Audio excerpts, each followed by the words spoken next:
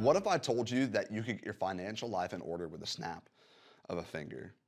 You might think I'm a crazy person because we often feel like we're miles from where we want to be in terms of our retirement, in terms of paying off debt, in terms of our bank accounts. And this is often where we find ourselves when we find ourselves in worldly thinking. But the amazing thing about God is he's unconcerned with dollar signs and zeros at the end of a bank statement because he owns the cattle on 1,000 hills. He has everything that he needs, and he needs nothing from you and nothing from me. In fact, God can provide everything we need to live a life of godliness. This is the God that we serve. And because God is not a God who's in need of anything, he cares far more about our hearts.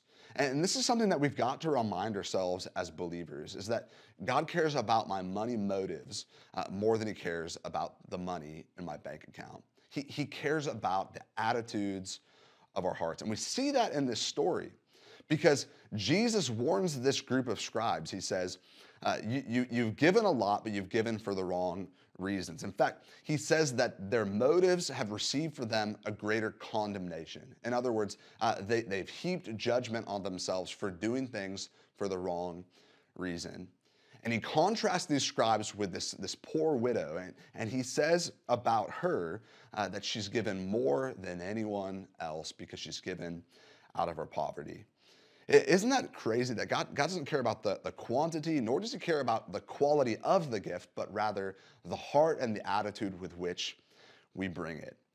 And so it begs the question, how do we make sure that our attitude is right? How do we evaluate our attitude when it comes to our finances? Because if your attitude is right, then your financial life will be in order. Your financial life will be pleasing to God, and God will give you everything you need to live a life of godliness. Maybe not all of the money that you dreamed of, but certainly everything you need to honor and serve him.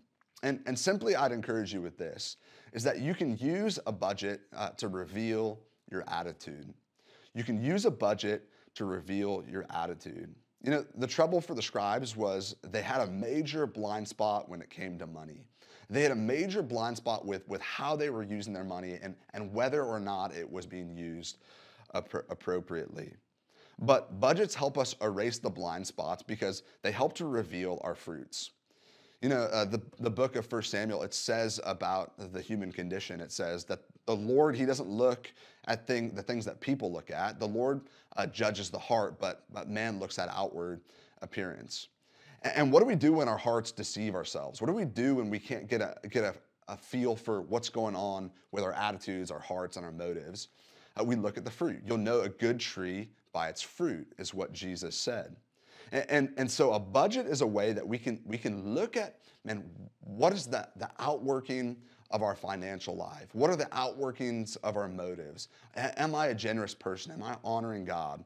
Am I being loving towards others? And we learn how to do this from the story in some incredible ways. And I want to frame these in terms of 3 questions to help evaluate our attitudes using a budget.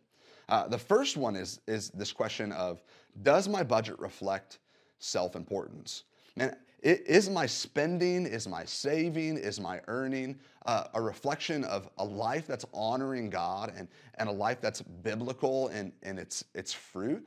Or is it a reflection of being self-serving? Because this is what we see in the contrast between the scribes and the widow. You'll notice that the scribes, they use money to buy long robes, to receive public approval in the marketplace. That they loved the greetings of others. They loved people thinking that they were amazing. And it says that they use their money to receive for themselves places of honor. Now, Jesus, he looks at them and he says, beware, don't use your money for stuff like this. And then he commends this widow. And I love the widow because she gives her 2 copper coins in private. Nobody notices it. But in this act of giving out of her poverty, what is she saying? She's saying to God and about God that he is the one who's robed and clothed in glory. She's saying about God that he's the one who's seated in the highest place of honor. He's seated on the throne, high and exalted. Her attitude is reflected in how she's using her money. And the crazy thing is if you're living a life to prove your worth, if you're living a life to achieve status, if you're living a life to acquire for yourself more comfort, then you're probably not lifting up the name of Christ. You're probably not suffering for the sake of Christ. And this widow reflects that she's not living a life of self-importance, but a life of gratitude. And I'm so encouraged by this because no matter how much money I have in my bank account, I can live with a life of gratitude towards the Lord, knowing that I have a right relationship with Him through the work of Jesus on the cross. And so that's the first question. The second question is this: does my budget reflect sacrificial worship giving? You see, Jesus, He didn't say that the scribes weren't giving, but He does say that they were giving in order to devour widows' houses. Isn't that a picture?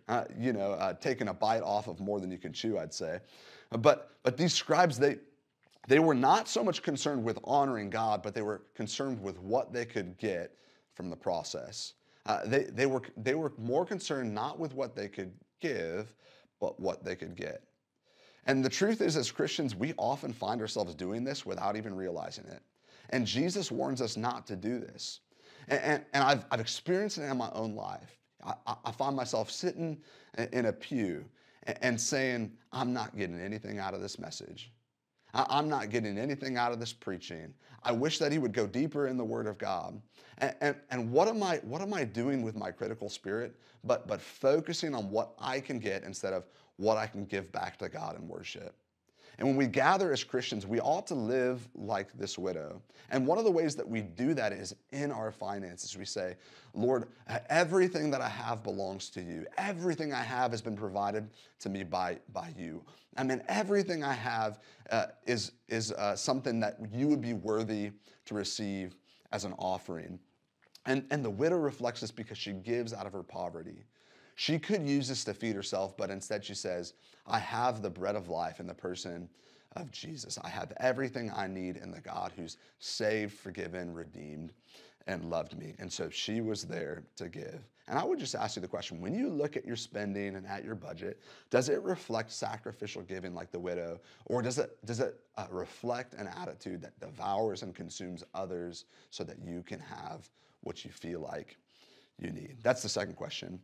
The third question is this: does my budget reflect support for those in need? Does my budget reflect the support for those in need? You know, one of the amazing things about God is He has a generous spirit. He's always giving. God is full of grace and truth. He doesn't lie to us, and He gives us everything that we need to live a life of godliness. He gives us everything we need out of His grace, not out of our effort. And it's an amazing thing that's reflected in the offering of the widow. She's not concerned about what she's missing. She's contributing to the worship and the benevolence of those who are coming to the temple to have their needs met. But the scribes, in a sad turn of events, they contribute to the temple too, but they do it to buy a place of honor. And maybe you've been there, right? Where you give to make yourself feel better. Maybe you've been in a place where you give and then you look over your shoulder to see if anybody noticed. And the truth is that's an attitude that we can see in our budgetary giving. Do I give publicly or do I give privately? Am I generous when nobody's looking, or am I only generous when people can applaud and give me the attention? And when we look at our budgets, we can begin to see, man, am I living a life for my own comfort, my own self-importance, my own elevation? Am I giving to benefit or move my life forward, or am I giving simply because I know that I've received more from Christ?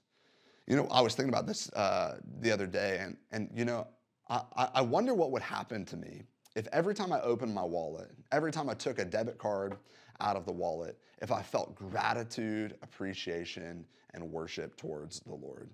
Like, I wonder how much my attitude would change if every time I looked at my budget, I thought, man, am I giving God the glory and the honor that He deserves? Because, man, the more that I do that, the more my life is transformed with with freedom and generosity and healthy relationships, because I'm no longer stressed out or anxious about what I don't have, but rather I'm thankful for what God has provided, and He's provided more than I could ever deserve or want. And I'm not talking about money. He's provided a right relationship with Himself through the person of Jesus. And so I want to encourage you that you may not be able to get your bank statement balanced overnight, but you can certainly, through an act of repentance and faith, get your heart right with the Lord in terms of your finances, to say, Lord, what I have belongs to you, and I'd like you to help me sort it out as I make a budget and make a plan for how I can be a steward of all that you've given me. And I hope your conversation is incredible, and I encourage you to work some of these things out practically. What would it actually look like to honor the Lord with your spending?